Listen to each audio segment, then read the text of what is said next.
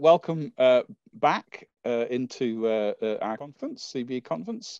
Just in case you're joining us for the first time and haven't been here the rest of today, I'm Charles Reed. I'm one of the two London or UK-based organisers, along with Amanda Jackson, who's going to be our speaker. And I teach in seminaries. As my paid job, and it's great to welcome Amanda to speak here. Amanda and I have been the two people working with CBE on the British end of putting this conference together. So you imagine we've had many quite difficult, frantic and difficult Zoom calls, trying to keep one step ahead of the pandemic and one step ahead of what the British government is going to do about the pandemic, which, if you're a Brit, you'll know is an art in itself, because we're not even sure, some days we're not sure what the government itself thinks is going to do. But there we go. And I'm just going to so for those who haven't met Amanda before, Amanda works with the World Evangelical Alliance and is the director of the Women's Commission, and has many years' experience encouraging Christian advocacy for women and addressing the challenges faced by women and girls in evangelical circles across the world, I think I'd say. It has been a delight to work with Amanda in setting this conference up. And when we hadn't met before we were involved in this, but Mimi Haddad and CBE put us in touch with each other. And so we had a meeting at a cafe in London, near the Barbican, I think, when I was in London for a meeting. So it was like out of a spy movie, where two people are meeting each other, but they don't know what each other look like. So I did kind of think, shall I wear a huge carnation in my lapel or something? But we did manage to recognise each other and even have a coffee together. So, but it's been a great delight to work with Amanda on this conference, and a great delight now to hand over to her to lead us in this session on co-workers and co-leaders, women and men partnering in God's work. So Amanda, over to you. Thank you, Charles, for that lovely introduction. And boy, we've had some amazing stuff fed into us for the last sessions, if you've been with us the whole time live. And I wanted to concentrate on women and men leading together. Why do I need to talk about this? Why do we need to talk about it? Because on the one hand, you'd think it was obvious. Things go better when all God's people are working on as one body. And on the other hand, sex and gender are such divisive issues in some places that you might just want to walk away and get on doing our own thing separately, especially because the debate can get toxic and is inflamed by secular debates around gender and male hegemony.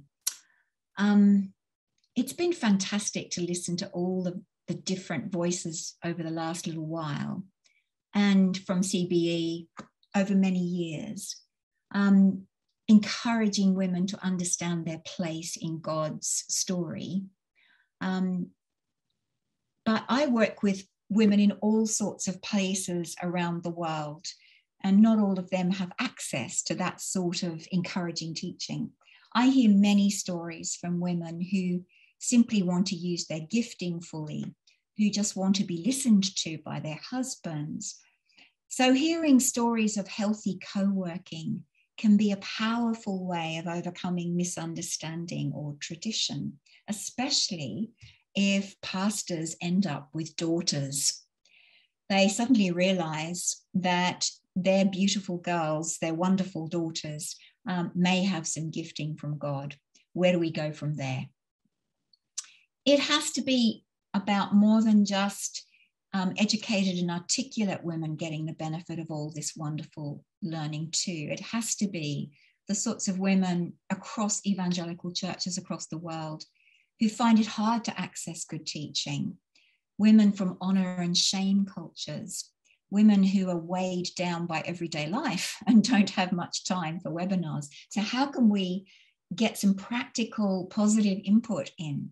And so I guess my topic comes from that sort of desire to get around the barriers. How do we find ways to overcome the stereotypes of what traditionalists call biblical manhood and biblical womanhood, as if you believe anything else, you're not believing the Bible? Well, we've certainly been corrected on that by wonderful teaching from Mimi and John and Lucy and Andrew and others who are still to come. And I did notice in the chat, by the way, yesterday, someone was saying, is there a good version of the Bible that does reflect more fully some of the scholarship that we've been talking about? And I'm just going to hold this one up and I'll put it in the chat later. It's the CEB Bible, and it stands for Common English Bible.com. I've only bought my copy, in the last couple of months, but it is really good on examining some of those key problematic passages and talking about them really well in the notes. So that could be something that would be helpful for some of us. So in my work, most of the people I deal with, most of the women and the men, belong to complementarian churches in some form or other. And we all know that that's a pretty wide spectrum of churches. But it goes something like this, doesn't it? The church or the organization, it might be an organization that holds complementarian views, values men and women equally. It says we're equally gifted and equipped by God, but there's a but. We are also different in the responsibilities we have. Men are given roles of leadership, preaching, and major decision-making. I liked Natalie's 3Ds of doctrine, discipline, and dying. While women make valuable contributions in family life, with other women, and with children. Women have a supportive role. Helper and submission get used a lot. Husbands make a lot of their wife's good looks. I'm married of my pay grade is a phrase I've heard a lot, and somehow it never means that the man is admiring his wife's intellect or spiritual clout or her earning ability. And if I look at websites for churches or parachurch organizations in this category, the senior leadership will all be male. Perhaps there'll be a male in an admin role or a children's pastor or the human resources manager. And the leaders will be married couples where the husband is the actual leader, although they'll always show the husband and wife together, while his wife is a loyal support. Now, I could get very cynical. Where are the single people in this picture of leadership? The women who have supportive husbands, the man and the woman who really are an equal team and might take turns to dip in and out of different roles, depending on what is happening in their lives and family. And even in contexts sometimes where men are genuinely wanting to see women thrive in all areas, why doesn't it happen? I'm not going to tackle the key passages because we've had some great teaching and you can read lots of books about it. But equipped with that biblical research and with an understanding of how culture seeps into our thinking, we want to look at Bible stories and practical ideas that can help. So I'm going to try to find some ways of communicating that start where people are at, but move us beyond. And Jesus did that all the time. Look at the way he used words like neighbor, family, sin, healing, forgiveness. I want to start with one key relationship that Jesus had, and it's with his mother, Mary. Mary's song about her unborn son that comes at the beginning of Luke is a wonderful reminder from a young single girl of how God uses the lowly to bring about his purposes. Falling pregnant in this completely strange way will be viewed as an affront to family honor. But Mary rejoices in God, her Savior, and she reminds all generations about God's radical nature. And I think when we slip back into tradition and we talk about traditional family values or biblical womanhood or manhood as if they are unchanging and immutable things, we forget that God's kingdom is radical, that God's plan from the beginning has been radical. And Mary's wonderful song says, God has performed mighty deeds with his arm. He has scattered the proud in their inmost thoughts. He has brought down rulers from their thrones, but has lifted up the humble. I love the way that Joseph is prepared to support her through the potential disgrace of the pregnancy. And because he too has an encounter with an angel in a dream, right there at the beginning of the gospel story, we see a man and a woman trying to work together, pondering together to understand the amazing things that are happening. Joseph was at sometimes a supportive onlooker. And at other times, for example, when they escaped to Egypt, he must have been the leader and protector. It's a strong family. But Jesus also plays around with the idea of family. Who is my mother? Who are my brothers? He once asked. And pointing to his disciples, he said, here are my mother and my brothers. For whoever does the will of my Father in heaven is my brother and sister and mother.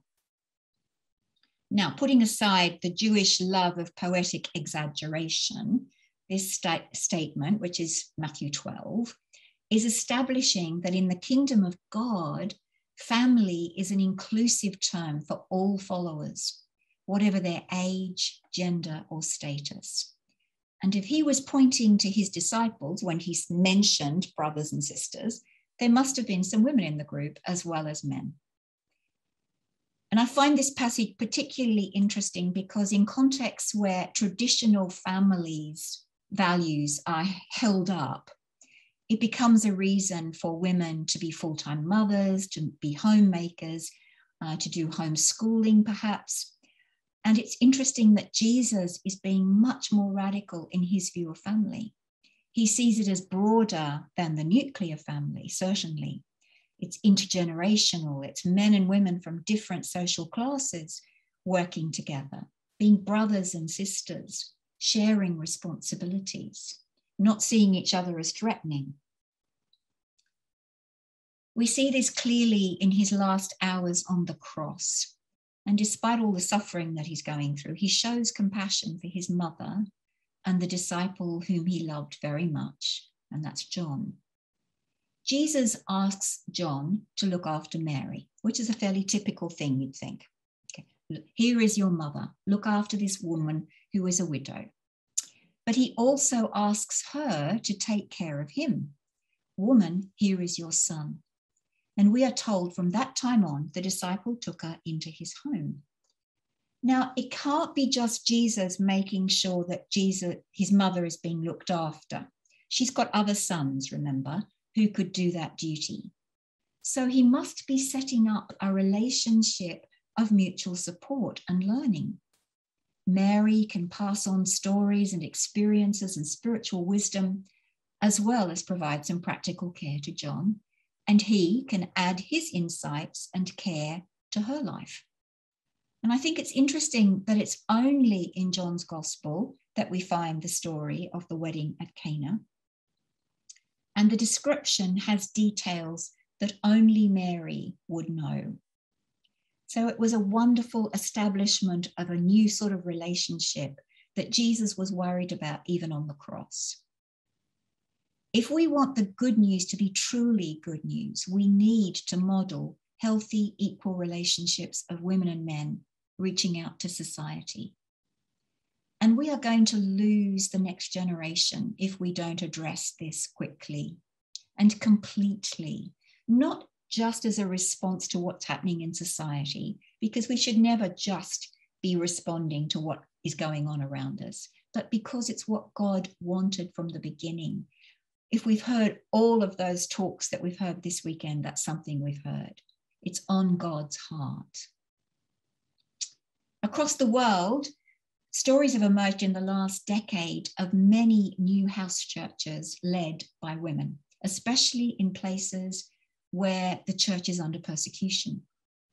It is faith emerging from dreams and visions, chats with other women, and a real sense that Christianity can transform culture where women are second class. Perhaps because the churches meet in homes over a meal or conversations happen at the market, women are well placed to lead that evangelism process. And there's lots of evidence that suggests that when men and women use their gifting equally, the church flourishes. I met an amazing woman in a country in Central Asia, which I won't name for you because it's still under persecution.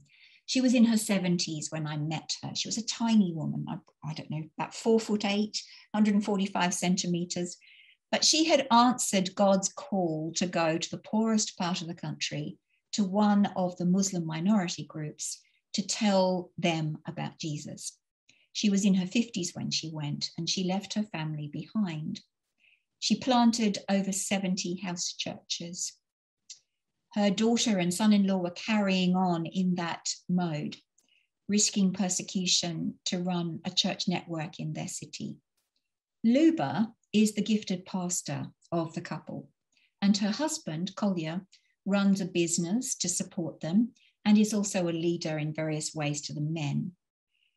They have always refused to accept funds from American mission agencies, which I find amazing.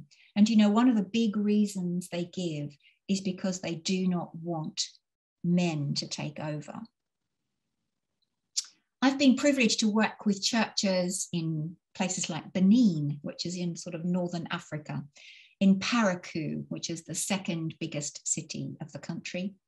The first time I went, I was invited to preach in a church on the Sunday. It was a wonderful service, great music, dancing, kids, food, chaos. It was only afterwards that I learnt that the church had been started by a French woman missionary about 90 years before.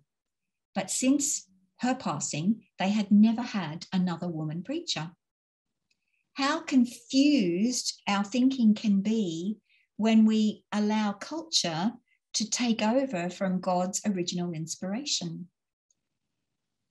But something of her must have lasted, because I'm so thrilled that now the churches in Parakou are fully involved in addressing the needs of women and children. And I've thought about it, and it's because, first of all, there were two wonderful men who sat down and listened to the women and involved them in all the decisions in the church and in the development work they were doing. It also helped that the leader of the French mission agency in the city was a woman, and that the woman who led the national women's group for the whole of Benin was a strong advocate, a no-nonsense leader. So all those people came together at the time, together equally. The women and men, one of the wonderful things they did was they organized together a march on City Hall to call for better maternal health services. And they also won important improvements for children and baby care, as well as for maternal health. It was a brilliant campaign.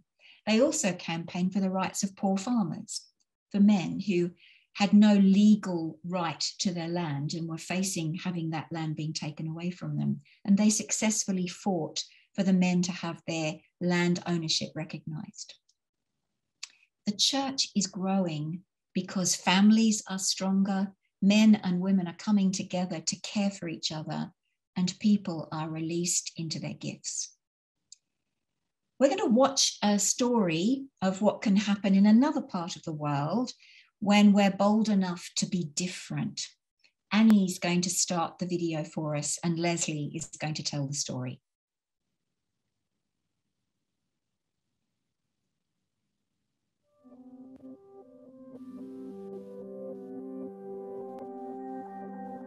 I just want to give a quick story of how this has worked out. I'm not going to name the country or the people group. This is an area of the world where this particular people group was considered an unengaged, unreached people group. That means there's no one in the world focused on this group.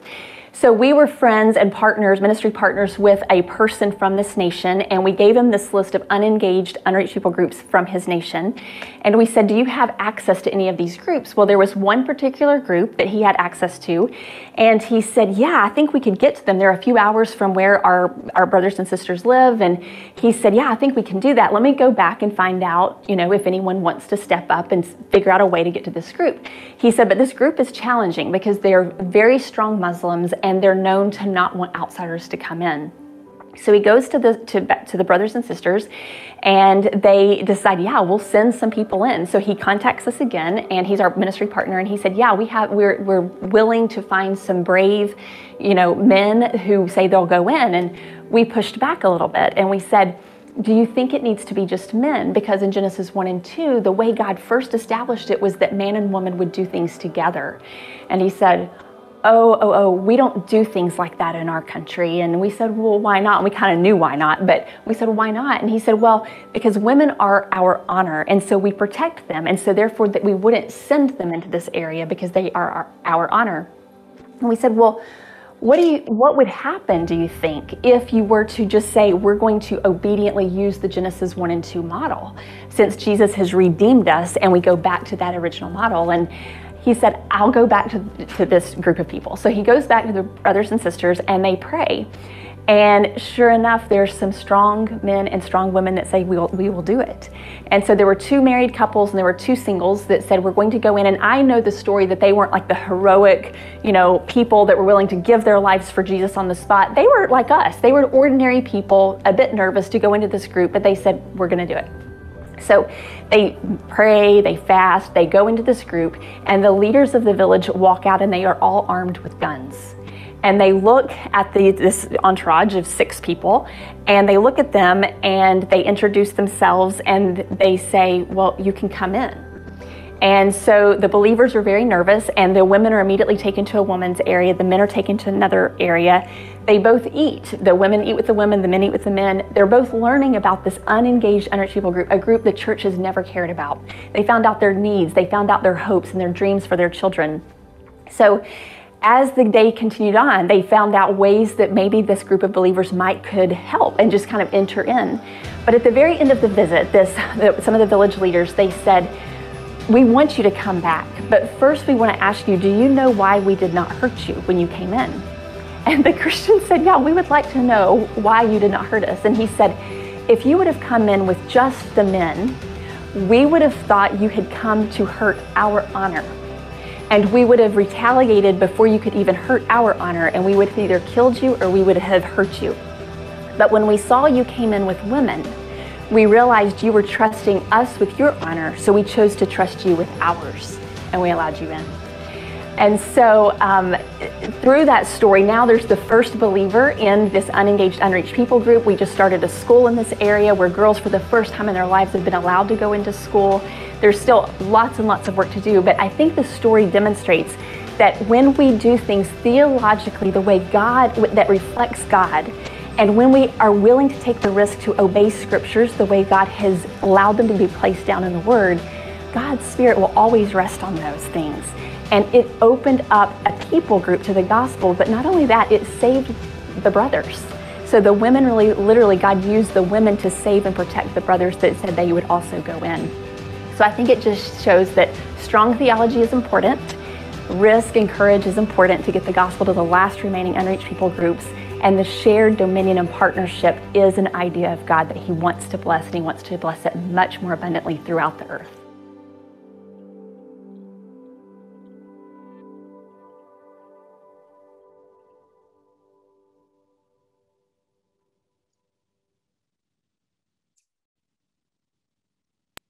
Thanks, Annie. It's a great story, isn't it? And there are some wonderful little takeaway lines there about, the men's initial reasoning was that we don't do it that way. We don't, send women in. We don't work with women. It would just be good to send men in. And the amazing protection and coverage and change that came about because they were willing to risk sending men and women in together. And I work quite a lot in Muslim contexts, in Muslim majority nations. And I talk to people who are, mission groups or taking the gospel in or working with local believers. And they have said to me in the past that they don't feel that they can question the role of women. They're not there to do that. They're there to take the gospel. They're not there to muck around with social context or tradition or culture. And I think that video shows very clearly that we are there precisely to do that, to bring God's culture and values, rather than just thinking that human values are untouchable, especially if they're not ours. Okay. Right from the start, obviously in the Garden of Eden, God created women to be Isa Kenegdo, that Hebrew term that is translated into English as helper, but which does not imply lesser or only an assistant. God knew man could not thrive without a partner. We just saw that in the video. The concept of Isa is that we cannot do our work alone. We support each other, we carry each other in times of crisis. And God is described as our Isa 16 times in the Old Testament. What a distortion to God's good creation plan when we say that women must be somehow lesser or inferior. The misunderstanding of our roles and gifting doesn't just limit women. And that's why I want to stress this idea of us both being together as co-workers. It has a negative impact on men too. It encourages unhealthy models of leadership that set off unwanted explosions. And I think the men who are part of this conversation online over the last couple of days are wonderful examples of men who've resisted the worst aspects of, male power. And we need to be working together, because models of leadership where power and celebrity and male testosterone are promoted can be toxic. And we know that's true in the United States and in the UK, but it also creeps in wherever American mission agencies and churches are doing their wonderful work overseas go, they take that thinking with them as well. Just in the last year, there have been repeated reports of various men in Christian leadership, in 2 cases only after their deaths, turned out to have been involved in ongoing sexual and psychological abuse. And it's very upsetting. I've been saddened not just by the harmful behavior, but by the response of other male Christian leaders who grant forgiveness to these men, publicly excusing them by saying, oh, we're all sinners. We all have failings. Well, yes, we do. It's true. We're all sinners. But leaders have responsibility. Quick forgiveness pays no heed to the victims of these men and dishonors the name and reputation of God. In churches, if we have men and women and people from all sorts of mixed backgrounds teaching, we might get healthier interpretation of key passages that deal with male-female relationships. And we might have healthier appraisal of behavior and a better chance to stay servant-hearted. Think about the way men preach about David and Bathsheba in 2 Samuel chapter 11. It's a famous story. David is a hero of the faith. We are told that his whole heart was after God. So how do preachers deal with David's behavior towards Bathsheba? The account begins by telling us that David should not have been idle in Jerusalem. Verse 1 tells us it was spring, the time when kings go to war. But David wasn't at war, he was in Jerusalem. He went up on the roof in the evening and saw a woman bathing. And bathing in the evening was a common thing to do in the cool of the night. He finds out that this woman is married to one of his army officers. So on several instances there, there are alarm bells. David should turn away, but instead he sends for her. Some male commentators say that Bathsheba must have acted provocatively and seduced David. There is absolutely no evidence for that interpretation. David is in a position of power. Bathsheba cannot really say no to the king. You could say it is rape, or at least coercion. Notice how she doesn't even say anything in this story, and go and have a look at it afterwards. She does not say one word until she says, I am pregnant. And this emphasizes her lack of agency and her despair. Her reputation and honor are ruined. David has power, and the temptation for many leaders is to abuse their position. Sex and money are the two biggest weaknesses. We see it in individuals, but we also see it in the whole institution of the church. In so many instances, wanting to cover up sin rather than to confess. David manipulates, he covers up, and we know the story. Soldiers die needlessly, Bathsheba's husband is disposed of, and David's commander and Bathsheba are both drawn into the web of lies. We need to tell this story as an example of David's weakness and not gloss over the sexual exploitation and not gloss over the consequences either. It will help to counter the distorted image of leadership that reflects the fall and the fact that we've absorbed celebrity culture into celebrity pastors. We've forgotten to maintain a servant heart. We've forgotten to be humble. We read about this everywhere in the Bible. Leaders who allow selfishness or greed or power to weaken them and impact their witness. As women, we must remain vigilant not to fall into the traps that male leaders have tumbled into.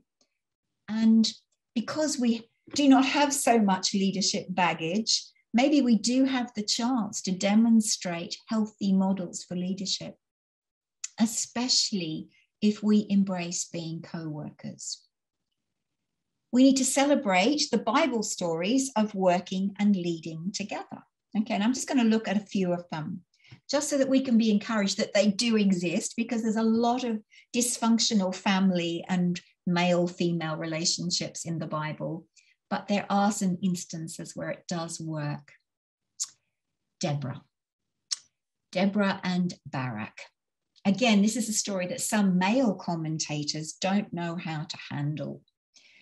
Deborah is a judge for Israel, respected for her prophetic wisdom. You'll find the story in Judges chapter 4 and 5. She's a judge just at the time when Canaan is cruelly oppressing the people. And as evidence of that, it says they had 900 iron chariots, which was just a completely awesome array of power. After years of oppression, the people finally cry out to God.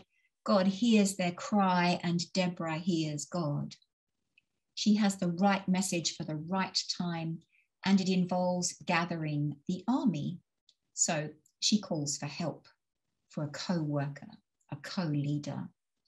She sent for Barak, whose job description across his chest said, Army Commander.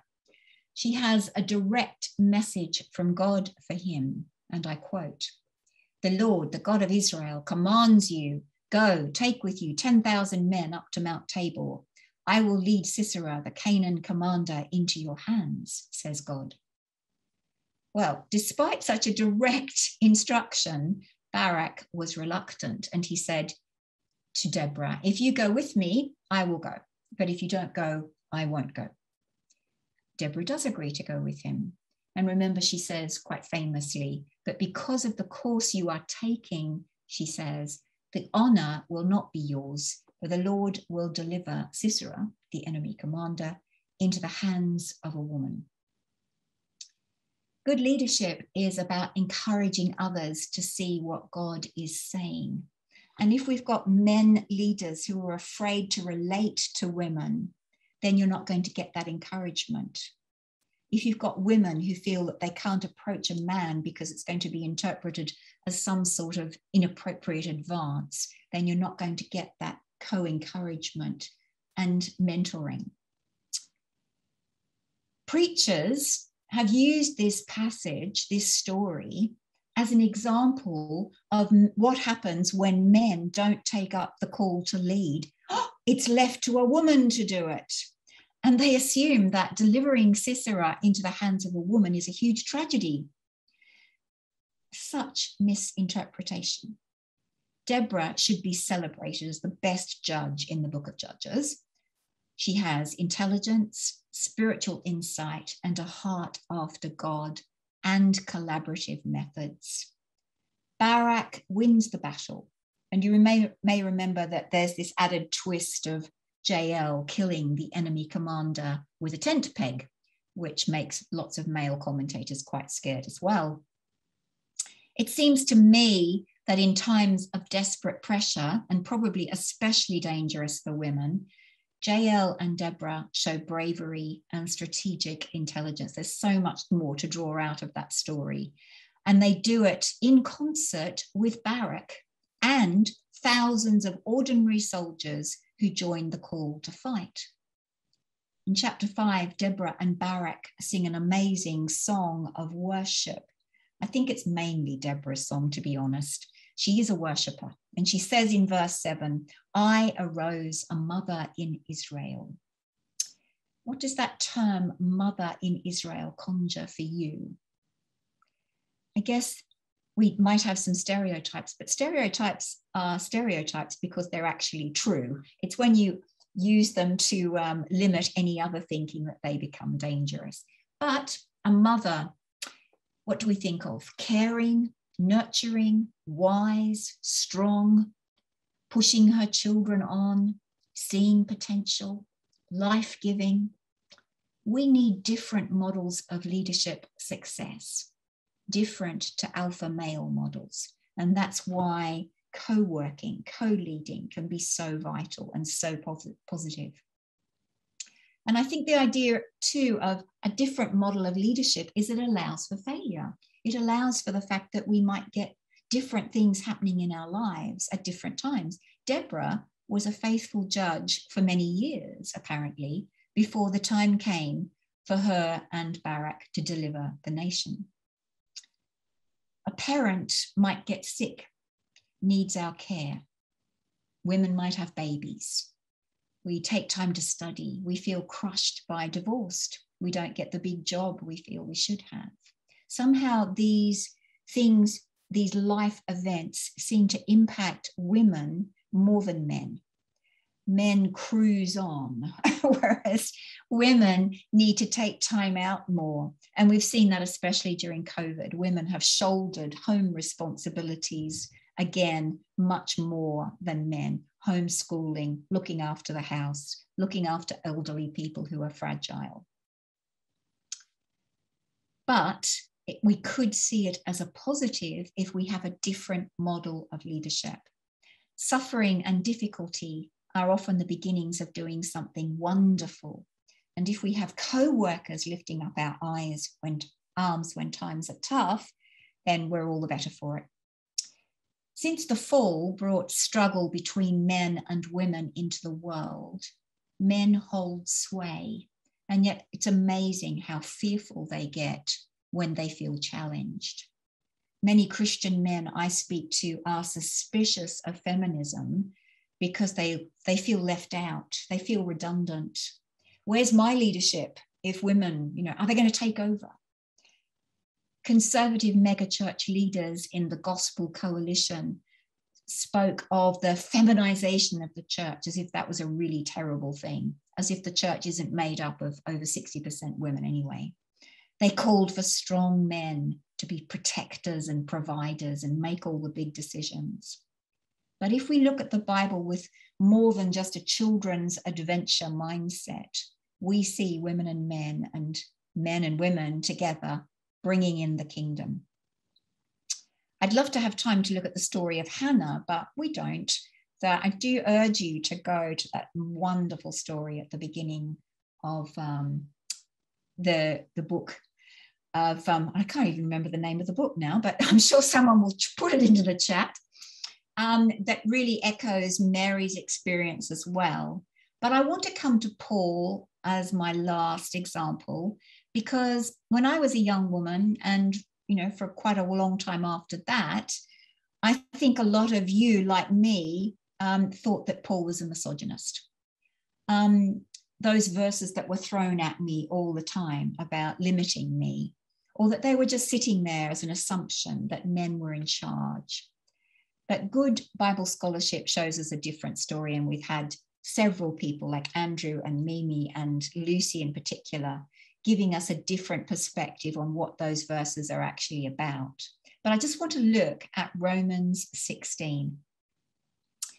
Paul modeled co-working. He had no disciples. He did mentor younger leaders, but he didn't have a hierarchy. He had associates, friends, co-workers with whom he labored side by side.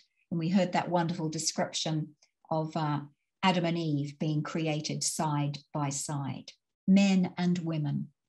Look at the women he names in Romans 16. And we've already heard about some of these women, but it's great to be reminded that this is Paul speaking, Paul affirming so many women. Phoebe is called a servant of the church, who has been a sponsor or a financial supporter of many people, including Paul. And we heard from Mimi how she carried Paul's letter to Rome. She would have read the letter, not just handed it over. It's a big responsibility. Priscilla and Aquila are called co-workers. They risked their lives for Paul. A church met in their house.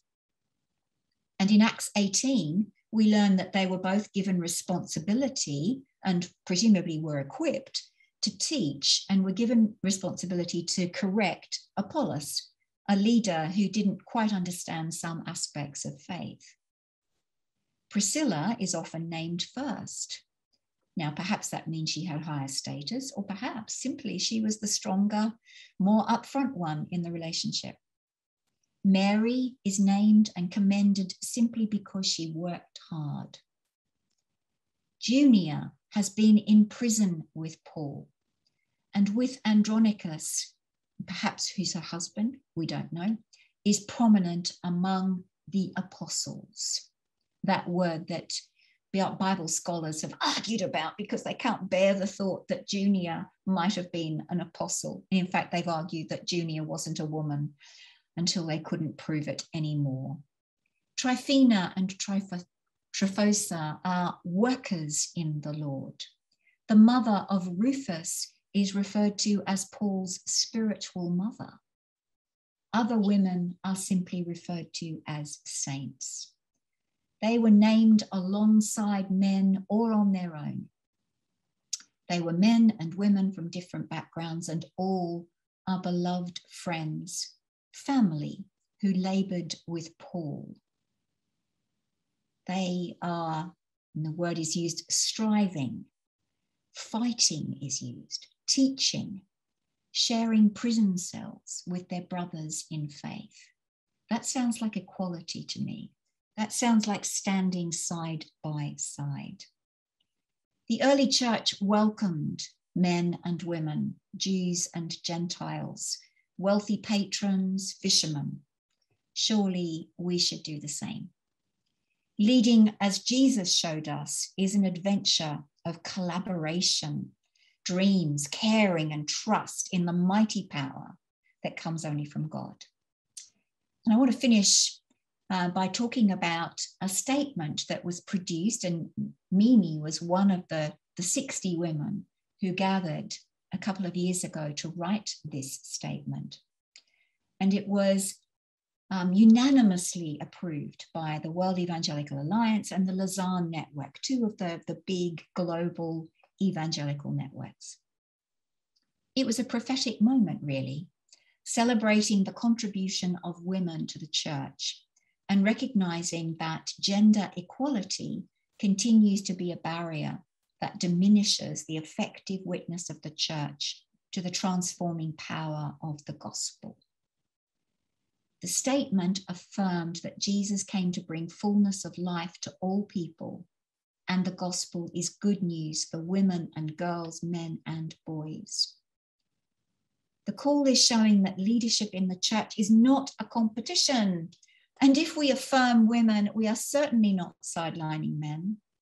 If we don't get this right, how can we have anything worthwhile to say about gender issues, abortion, domestic abuse, trafficking, pornography, narcissistic leaders, let alone bringing the gospel?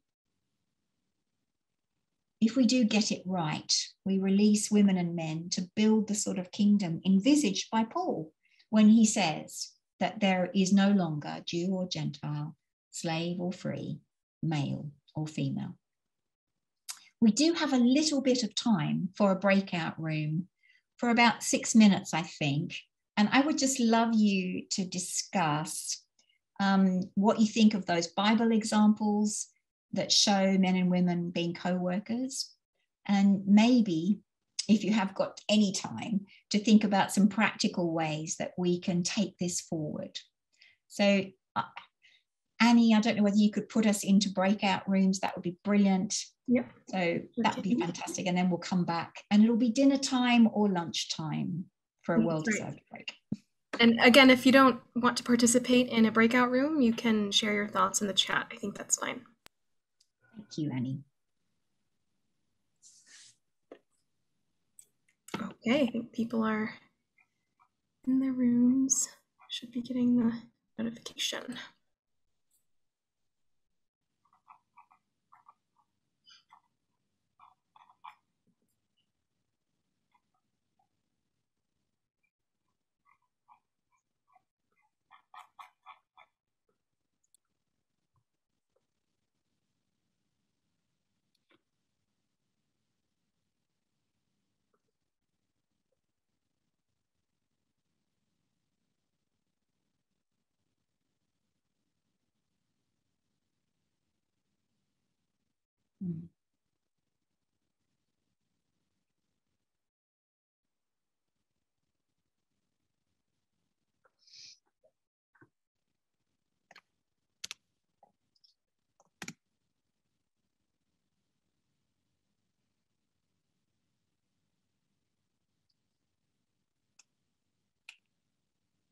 Hi, Annie. Thank you for doing that.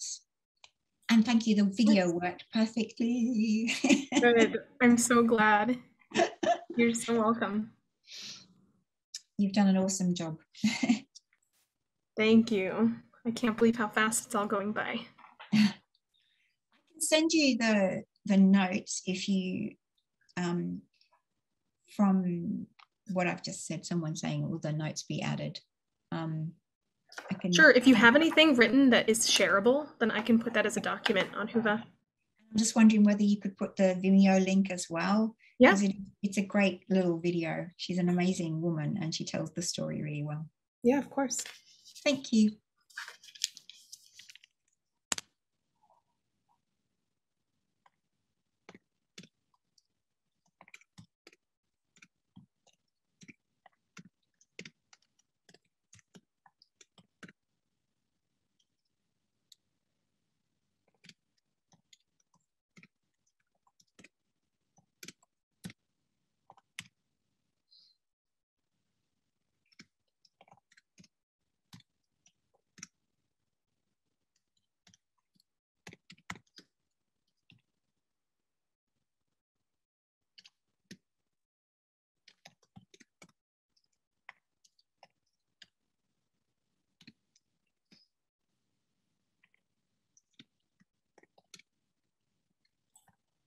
Is 2 more minutes good? Yeah. All right. Yeah. I think people are ready for a break. I'll just put the Bible thing in as well.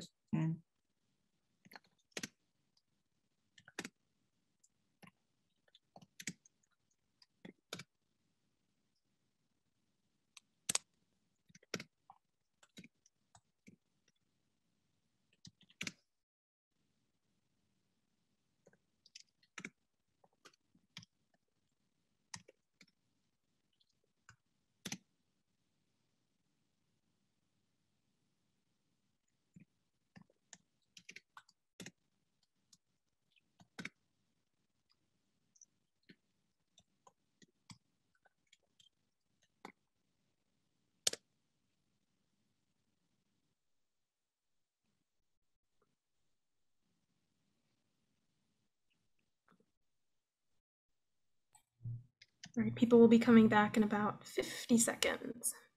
Okay.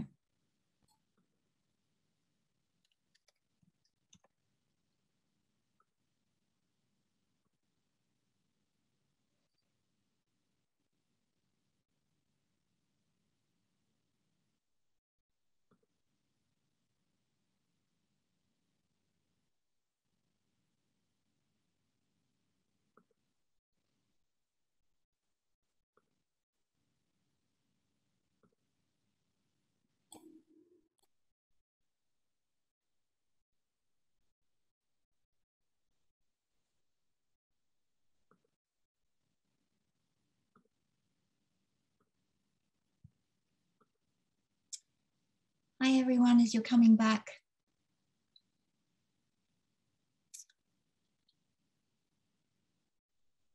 We haven't got very much time, but if anyone would love to put anything into the chat and just about things you discussed or whatever, I'm going to send my notes to Annie. Happy for anyone to use them.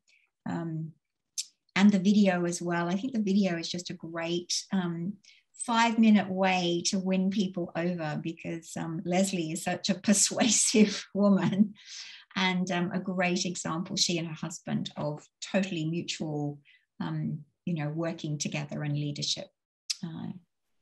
And her story is great as well, because she comes from a fairly typical complementarian church, and how they discovered together that there was a different way.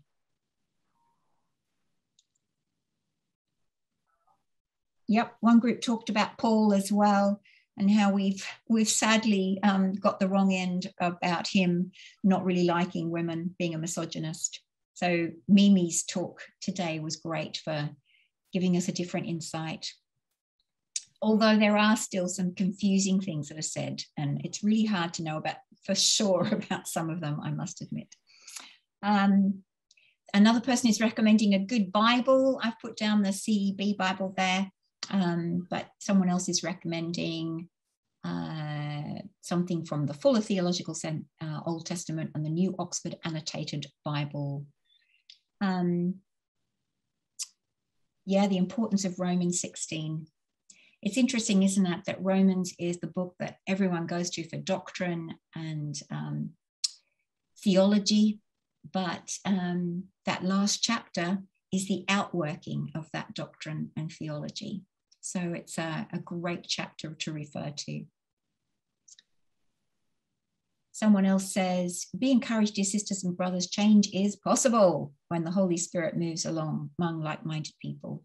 Our ministry has expanded so much since we first attended a CBA conference, so that's really good. Thank you, everyone. I think I'll leave it there, because I think people are probably very wanting to go and get some lunch or some dinner. Charles, that's great. Thank you very much, Amanda. That's just been fantastic in both setting up the biblical examples and some of the kind of the framework of that, but also the video of how it might work today. That's really, really helpful. I think that's encouraged people to carry on, even when they're sometimes in very difficult circumstances. So that's been great. Thank you so much. I'll say a prayer in a minute just to conclude, but we have a break now for lunch or dinner or whatever you call the food you're about to have wherever you live in the world. It's bad enough in the UK where we call the evening meal different things in different parts of the UK. So where I grew up in the Midlands, we call this tea time now. But I don't think you have that phrase inside. It's quite the same way in the States, let alone in the south of England. So thank you all. So we'll come back in an hour's time for the next couple of sessions, and you can find them on the agenda. But let's just say a prayer as we conclude today. Oh, it's 10 a.m. in Los Angeles. Yeah, okay. Time for morning coffee then in Los Angeles. Let's pray. Generous God, we thank you for all the gifts you give to us, and especially now we thank you for the gift of the learning and encouragement we get from these sessions at the CBE conference, and pray you'll help us to put them into practice, help us to see ways of doing that. We thank you for all that you have given us through the presentations today. And we thank you too, generous God. We thank you for the food and drink you give us, whatever we're about to consume in our break now. We thank you for it, and for those who have produced it and prepared it for us. Amen.